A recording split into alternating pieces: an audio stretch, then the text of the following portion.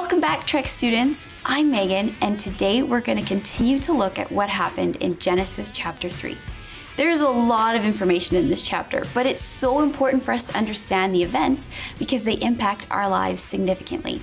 And it's also important to know that the Bible doesn't present the story of the Garden of Eden as just a story to make a point, but the garden was a real place in a real time.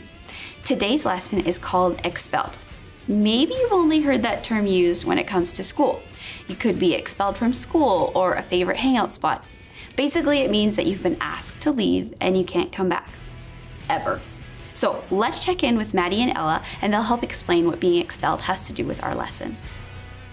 Hey Trek students, I'm Ella, and today we're going to look at lesson 2.6 in our handbooks. And I'm Maddie. For the last several weeks, we have been looking closely at Genesis chapter 3 and how the events that occurred completely changed the world God created. So let's get started by turning to page 110 in our handbooks. Here we're asked to create something that describes what separation means to us. This is what I put together. I decided to make a piece showing you what separation looks like for me. So as you can see on my art, separation for me is like this big wall between me and God. I can't see through it and I can't break it. This is what sin creates in our relationship with God. And this is what I created. In my art, I have two cliffs separated by a valley. There's no bridge and no way to get to the other side. Sin is like a big valley separating us from God. So what does separation have to do with our lesson this week? Well, after Adam and Eve sinned, God spoke some very harsh words over them, including that having a baby would be very painful and that work would be hard. That was in the Trek video of last week, how one of the many things we lost the day that sin entered the world was frustration-free work. After God said those things to Adam and Eve, he banished them from the garden. In Genesis 3:23, we can read those exact words. So the Lord God banished him from the Garden of Eden to work the ground from which he had been taken. That seems like a really harsh punishment just for eating fruit. Why did God banish them? Was he really that angry? If we read verse 22, it gives us the answer. And it says, "And the Lord God said, the man has now become like one of us, knowing good and evil. He must not be allowed to reach out his hand and take also from the tree of life and eat and live forever." So when Adam and Eve ate the forbidden fruit, they did something evil, and immediately they realized that what they had done was evil. Before that, they only knew good. So by doing evil, they learned about evil. Satan told Eve that would happen. In verse 5, he said to her, "For God knows that when you eat from it, your eyes will be opened, and you will be like God, knowing good and evil."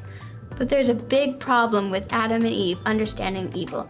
They were very different from God. God understands evil and good, and he is completely good. There's no evil in him. But Adam and Eve not only understood evil, they did something evil. They were no longer innocent, and they were going to keep doing evil. Yeah, so the Bible tells us this in John 8, verse 34. Jesus was speaking to a group of people, and he says, "Very truly I tell you, everyone who sins is a slave to sin." That means anyone who sins, they will always keep sinning. And as soon as Adam and Eve sinned, that meant for the rest of their lives, they would keep sinning. And that's true for us too.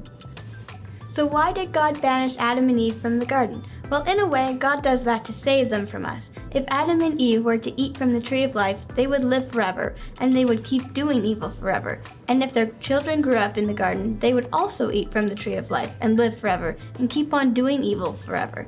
And the same thing for their grandchildren and great-grandchildren and anyone who is ever born, which means us too.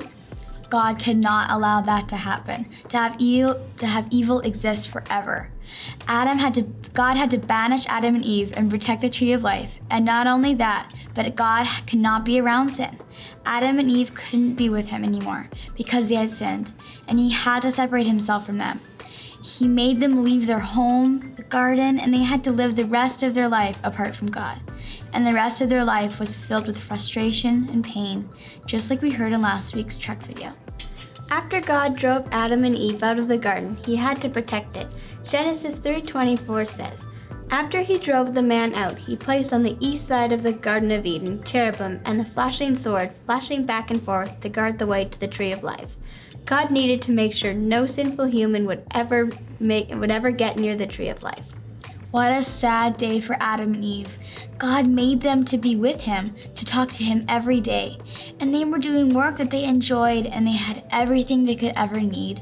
It was a perfect life. And then they sinned, and they must have felt so lonely and empty the day they left the garden. And the Bible tells us that those feelings we still feel today. Those who have chosen to trust Jesus are spiritually connected to God.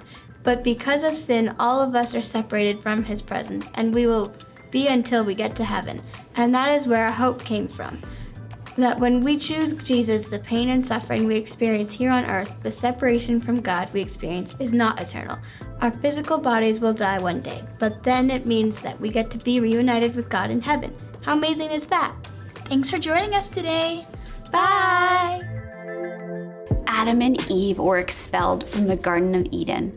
The garden represents where God's presence is. He was present in the garden with Adam and Eve. God does not tolerate sin to be in His presence. God hates sin. Therefore, sin must be removed. And because of Adam and Eve's sin, it created a divide, a separation between God and man. Their expulsion from the garden was their physical separation from Him as well. God continued to interact with humanity, but it was on His own terms. Humanity did not have access to God like they had in the garden. Imagine how awful that day was. Imagine the beauty of the garden. Imagine what it was like amongst the perfection. God was there.